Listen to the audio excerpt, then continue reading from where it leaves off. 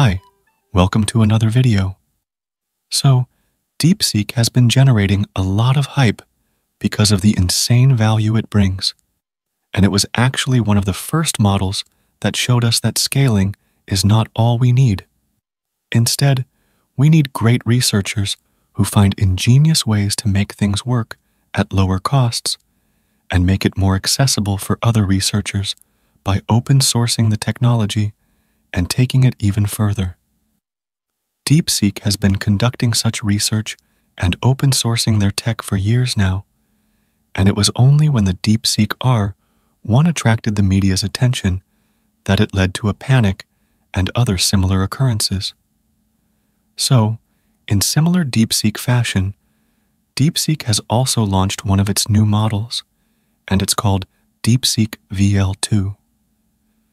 Its research paper and some details about it were launched a while back, but now we have the proper weights, and the model also has a proper space to test it out as well, which means that it's even better and free to try out.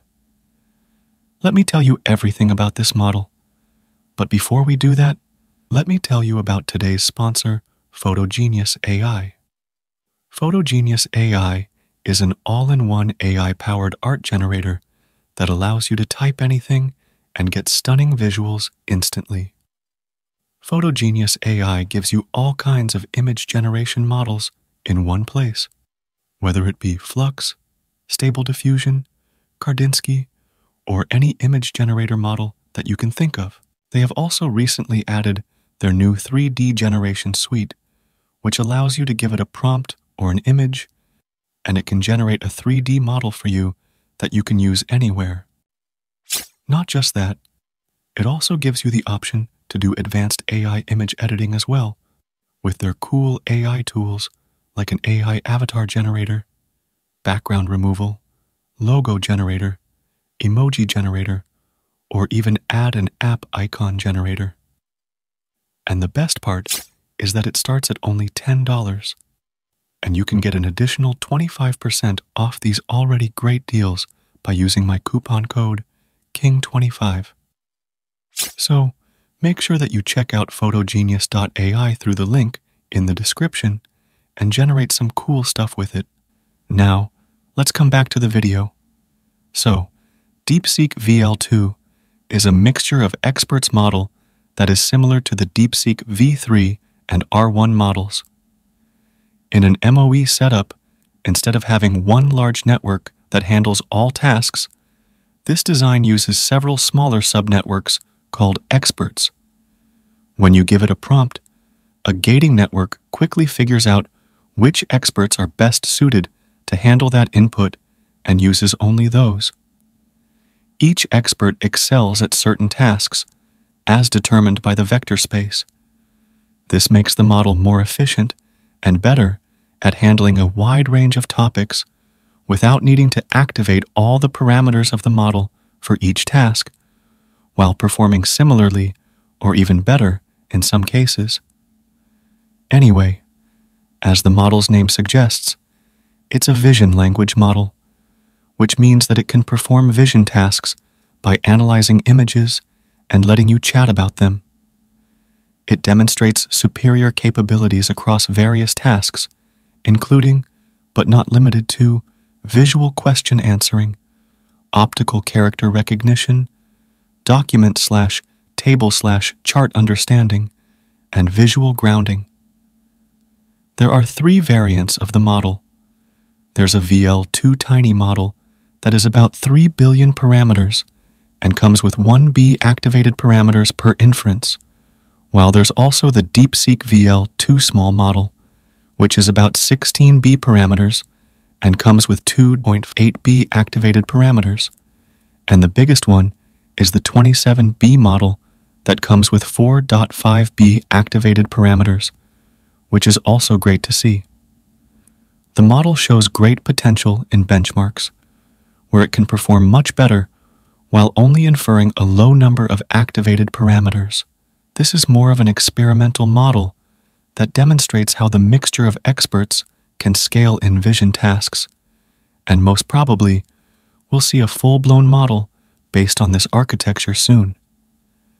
There's a technical report that details the entire process of how they created the models, the training, and all the intricate details as well.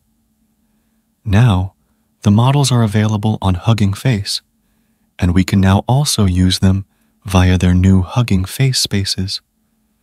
Although, it only supports the Deepseek VL2 small model as of now. So, there's that. You can upload an image here about what you want to chat about. There's also the gallery, and I don't know what this does, but I guess it will be a gallery of the images you upload or something along those lines. You can also adjust the parameter settings here. I would recommend you leave the settings as they are by default. You can also select the model here, although it only has one option, as I mentioned earlier. Now, let's test it a bit, and let's see how well it performs on some vision tasks as well. So, the first question is to convert this flowchart into Python code. It will basically generate a random number, ask the user to guess it until the user gets it. Once we send it, you'll see that it starts working on it. And if we wait a bit, then we have the answer here, and the code looks correct. But let's run it. And this works quite well. So, this is a pass for sure. The next question is based on this image. It is packaging that shows the calories for 3 slices each. I want it to tell me what the calories will be in 5 slices. It should be 100. Let's send it and see. So, this is the answer, and it is also fully correct, which is great to see. Next, I have this table which I want to convert to a markdown format table. Let's send it, and once we do that, you'll see that it starts generating the response. And here's the response, which looks super great. Next, we have a pretty hard question. I'm going to provide it with this image and ask it to tell me what's written on the top left red container, which says, ground allspice. Once we send it, you can see that we have the response here, and it is also correct. So, this is also great. Next, I have this image of a dog running with a motion blurred frame. So, let's send it here, and now we have the response, which is again correct. So, now let's just move on to the next one, which is an image of a meme that is self-explanatory. Let's send it and see if it understands the humor in this or not. Okay, so it understood the humor super well, which is amazing to see. Qwen 2.5 and even Gemini 1.5 Flash were not good with this question, but this is good, which is just awesome. Anyway, now the final one is to ask it to write this as text. Let's send it and see. Okay, here's the answer, and it is also correct. I have tried some other similar weight open source models as well, and it performs really well in comparison, not to mention that it's only the small model that infers about 3 billion activated parameters. So, this is a really good model, and especially as an experiment, it seems to be outstanding.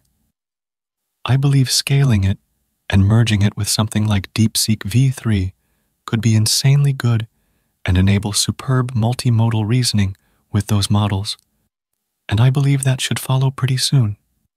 It's another great research effort and a great new model from them.